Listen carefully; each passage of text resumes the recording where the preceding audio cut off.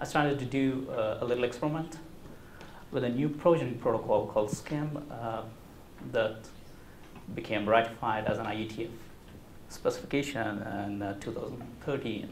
Around. So after my initial experiments with it, I started to take that as a full-time server implementation, and I wanted to do it in Golang. So this talk is mainly about that, and I'm not going into the details of the SCIM protocol because most of you, I expect that at least to know or maybe familiar with itself. At internals, mostly it's just a dumb JSON format. There's nothing really to it. Okay, the fact that it's very simple and it's very expressive in the way it represents the users and devices or other group information is what caught my attention. And okay, there are some pictures because I like sunset and sunrise, so I started taking some pictures in Netherlands, where I'm living right now, and there are some pictures taken from my village as well, the farm fields. Basically, I grew up in a village in India, so you'll see those pictures. So if you have any questions about them as well, I'm happy to answer. All right, so basically, it's just an identity server. It holds your users, groups, device information, and about anything that you want to store in your typical LDAP server. The only thing is, like, the schema is schema is different. It's not like anything like that you have seen in LDAP. Okay, and then all its operations are based on the HTTP protocol. Basically, your gets, posts, delete, etc. You know, everything that HTTP, typical REST API. That's what it does. And besides that, it supports single sign-on using OpenID Connect and SAML version 2.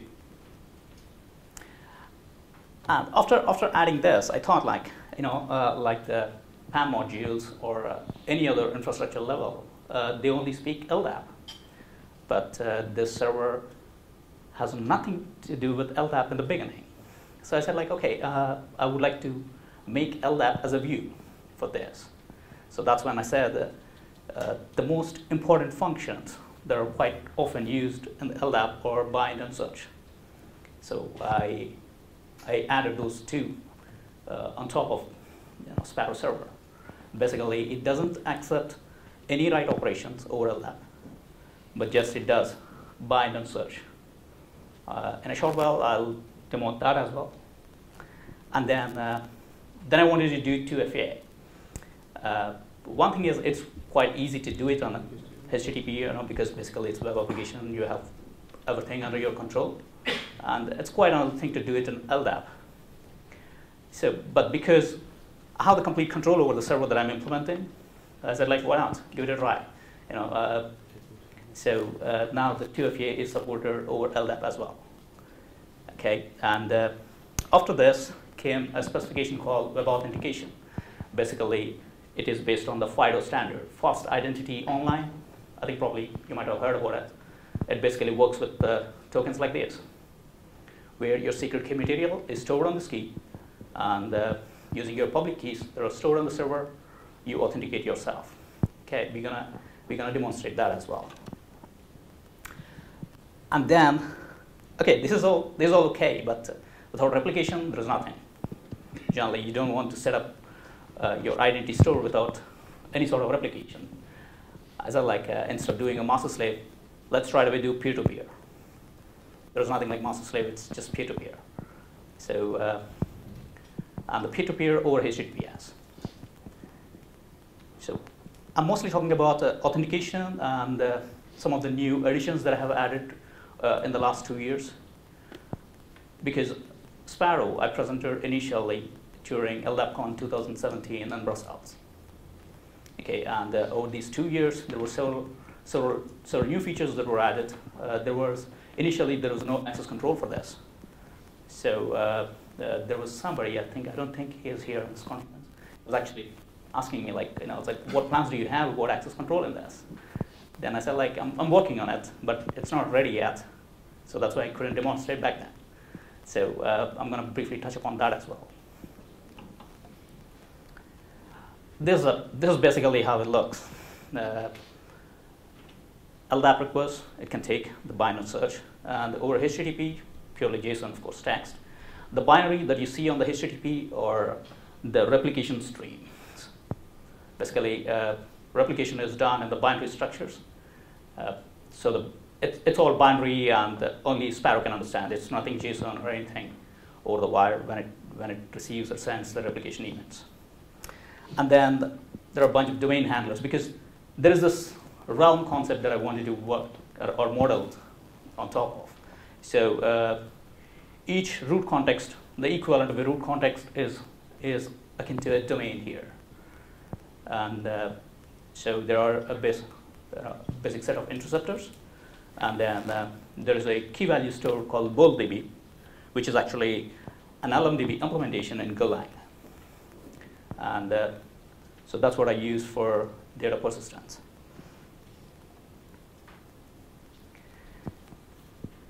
So the access control coming over here, like Sean's talk in the morning, always RBAC is at the application level. That's mostly used and enforced, etc. But over here, I just wanted to just restrict the access to attributes and probably what information the user can see. If they want to store RBAC information to evaluate it at the application level, that's a whole different story. And that's when the whole RBAC and ABAC things come in. But I wanted to restrict the kind of information that the operators or the users of this particular identity server can see. So it's loosely based on this structure that I implemented. The permissions are stored in the groups. So whoever is part of that group, these permissions will be evaluated against him. Okay, at the time of operations, like all read or write, and on all the write operations. Yeah, basically,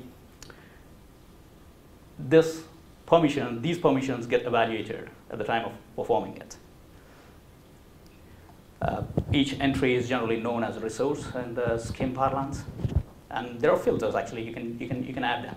Say, for example, you want to restrict this particular permission to be, or a set of resources to be available or visible to only certain users who are of type contractors. Let's say in the second section of it, you'll see it. This is just a typical example, and that's how it is modeled. Okay, and probably I'll give a complete example of how a group looks with these permissions inside at a later time. And then, of course, obviously, the audit logging. And unlike the regular log files, I thought it would be better if an audit event is modeled as a scheme event, or a scheme resource, basically. So everything is stored as a scheme resource so that you can utilize all the search features that are currently available against the audit log as well. Okay, and there's just a subset of information that is available in the audit log in each entry of a performing operation. Okay, and okay, that's my farm, by the way, back in India. It's a paddy field, and those are palm trees. And the authentication, like I explained, it'll be two-factor authentication using time-based one-time passwords, both over HTTP and as well as LDAP. And then web authentication using security keys. So here's the thing about web authentication. It's a W3C recommendation. Okay, it's basically leverages the public key asymmetric cryptography. So the secret key is always stored on your key fob, and the server only has access to your public key. And the interaction between the device, the authenticator, and the server is through the browser. So all browsers generally support this. Safari, starting with the version 13, supports this. Right now it doesn't until at least 12. Okay, whereas Firefox, Chrome, and even IE support that. And the other good thing about this is that you don't have your password hashes stored anywhere on the server. Okay, each user carries his own secret key material with him. And then phishing resistant. Because the keys are scoped against the DNS, your password, your keys are not visible for any domain other than the domain under which you registered the key. Let's say, for example, we have apache.org, I registered a key, and someone tries to replace that P with some accented letter in a different language set, then the key will not be visible to him, for under the domain. Okay, I would like to present how that works. So here I have set up two servers, two instances of Sparrow in Azure Cloud. And initially, at the time of first registration or first login, you generally log in with your username and password, and then register the key with you. Okay, by the way, this is just a dashboard that I've implemented in Vue.js, just for the sake of demonstrating what Sparrow can do. Okay, so excuse me for all the sloppiness and the kind of like ugly UI that you see over here. It just meant as a demonstrating tool. Okay, and so if you go to this My Profile, for this particular account, I registered a key. Okay, I'll walk you through how to register a key later on. But what I'm going to show now is how to use the key and sign in.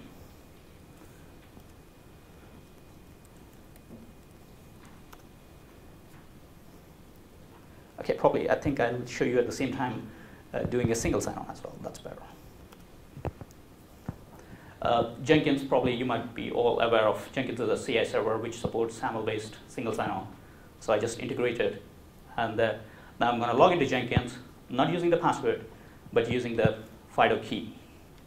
Okay, just for the demonstration purpose, I'm going to put this laptop on top because I'll be pressing. This requires a key press, though it is not biometric, but at least it requires to tell the relaying party that, okay, user is present.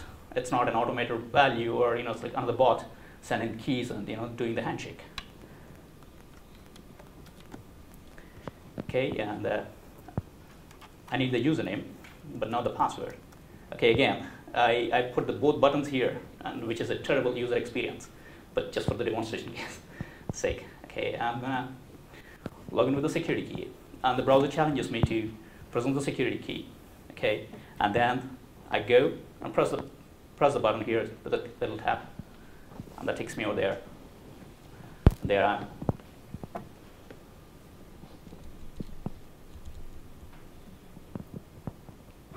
And now I'm going to show you how to register a key.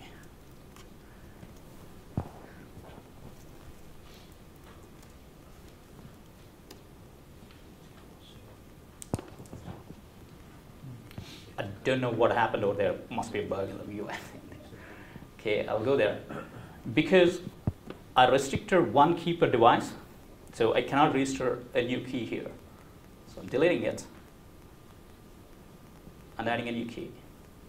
And again, that requires me to tap so that the handshake can be completed.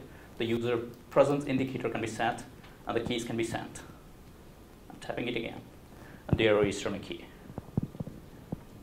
Okay, and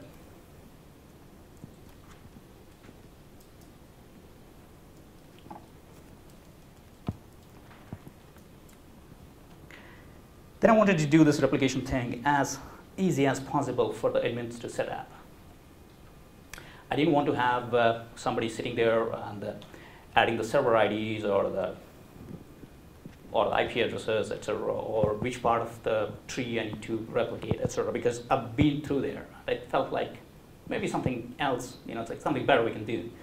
So the way it gets set up is like you send a request from this machine, which you want it to be joined to the other cluster, and just log on to the other machine and approve that request. And instantly you're there in the cluster. And the replication starts. Okay, and I would like to demonstrate that as well.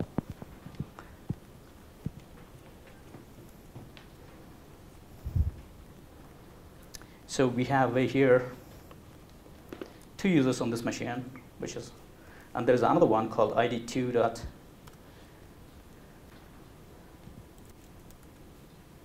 Here, I don't have any secret keys, so I'm just logging in with username and password.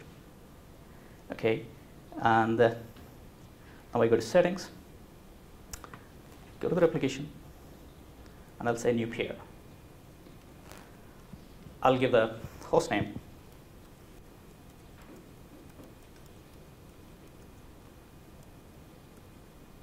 and the port number, and send the request. When I go here, I'll see in the settings.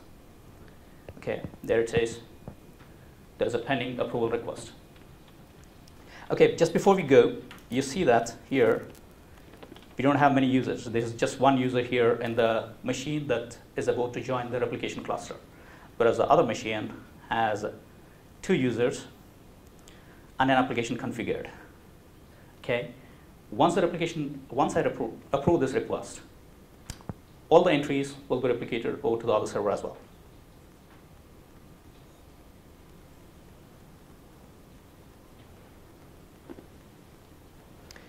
And I'm just going there, go to settings, and you see that that's the replication peer over there, and you see the applications. There is an entry, and the users, there is another entry right there. Right, and of course there are several other things that, but though the server supports it, it's difficult to work on the UI. And I haven't added many things that the server actually already supports in the UI.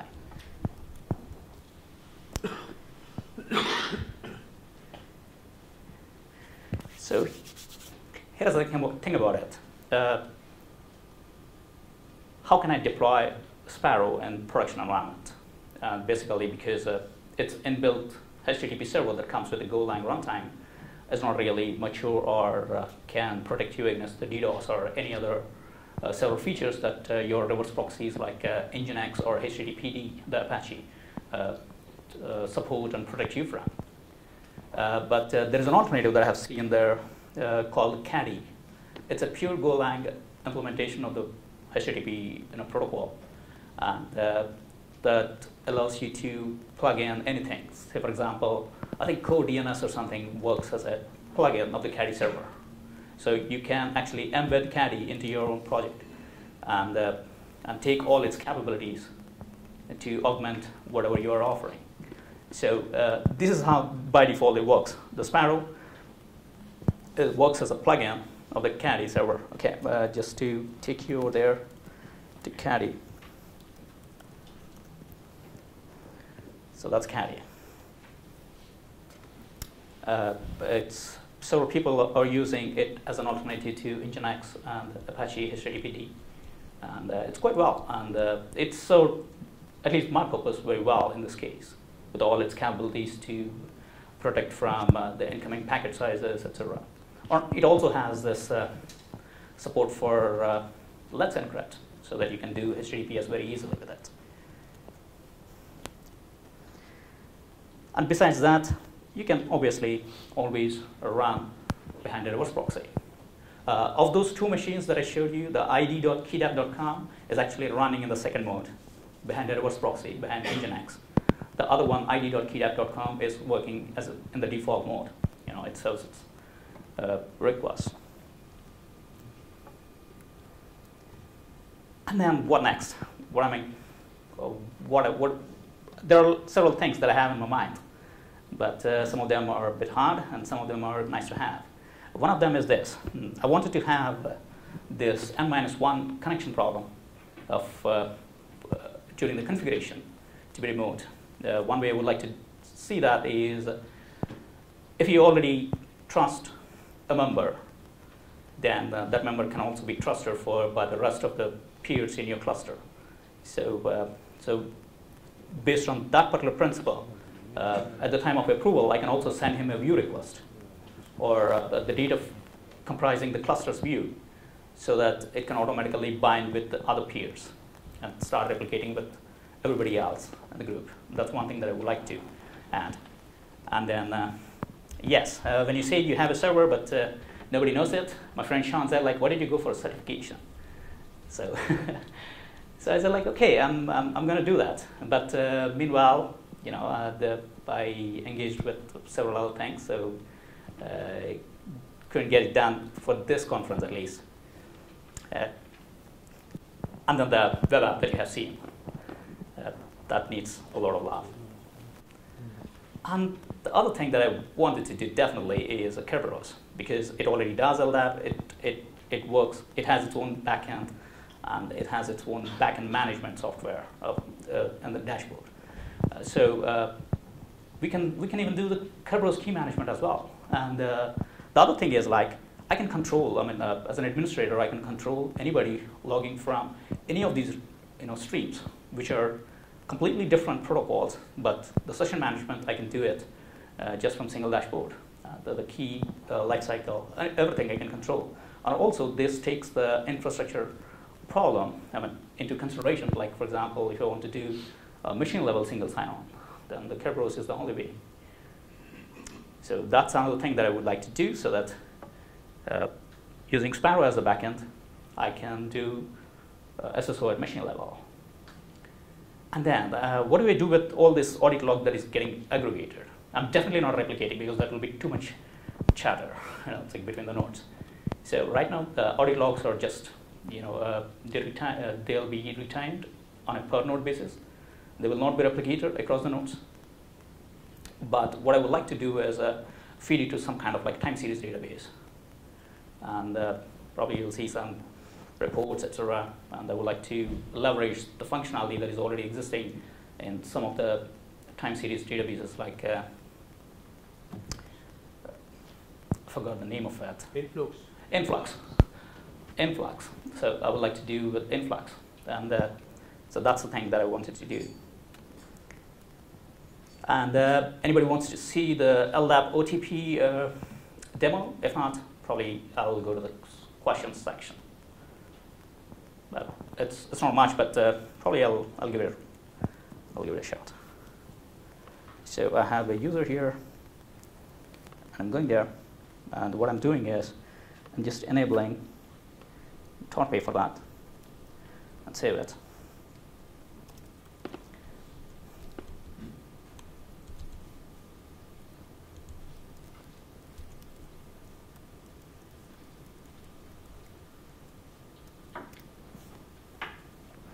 Go there. I'm logging in.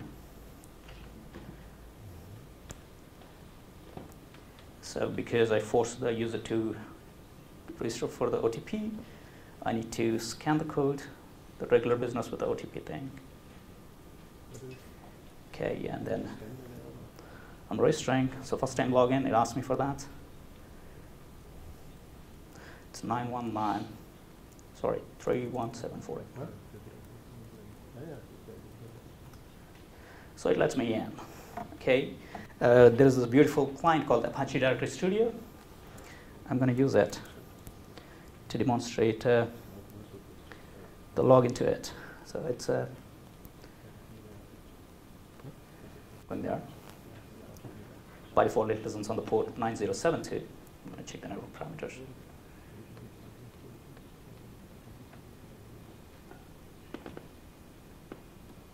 Couple C.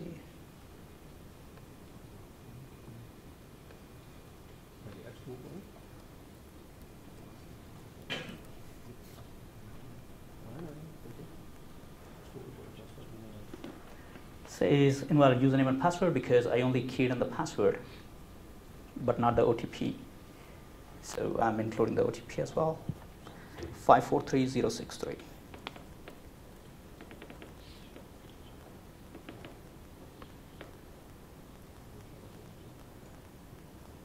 Okay, and connecting to it.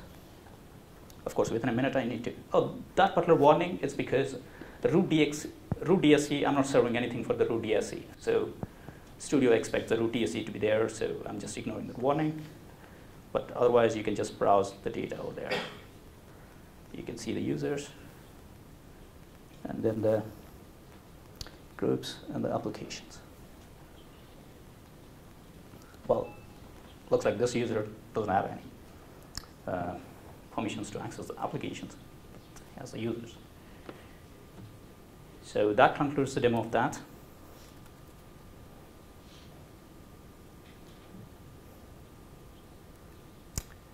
And to my good friends who always stood by me and encouraged me to do that, thank you very much. A big thank you.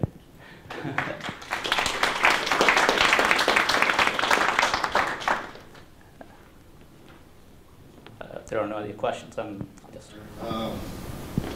So you went over the non-functionals pretty well, you know, that the server, that the Sparrow was able to do, like replication and audit logging and maintaining internal security and stuff like that. But, and I know you went over this the last LDAPCon, but what about the functionals? I mean, why would I want Sparrow?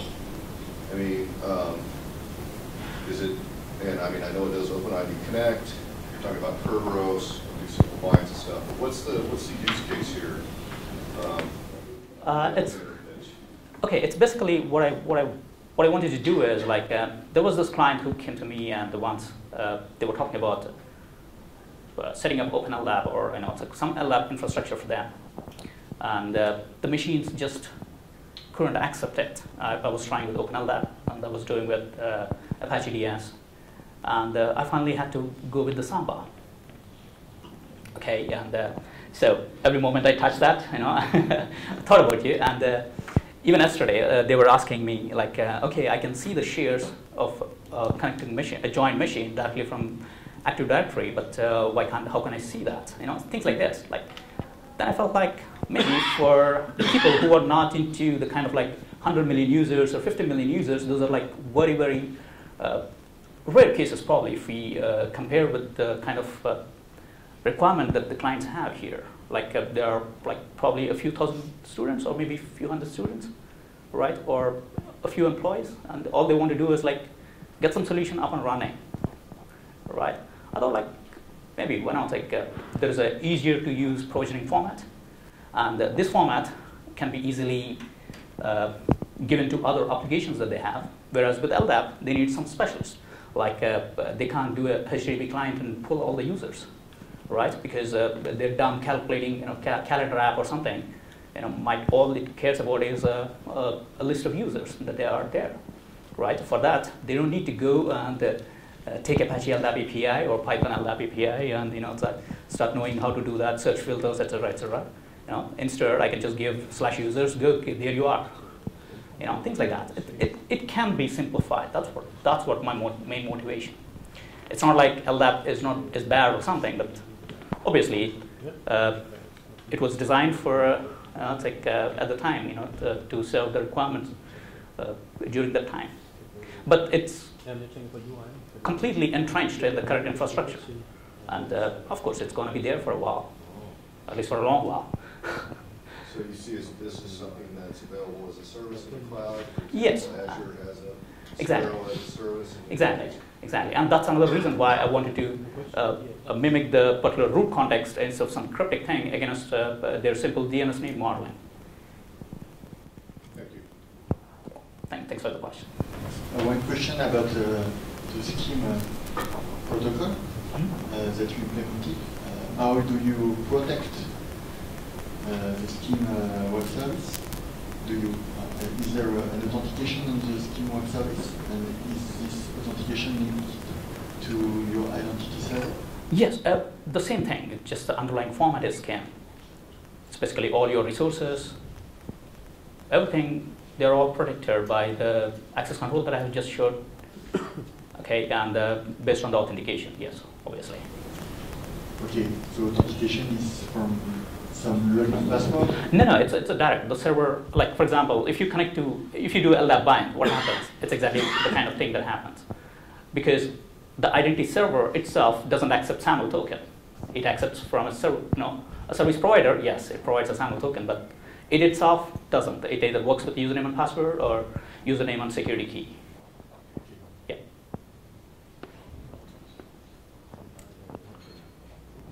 Right. Thank you.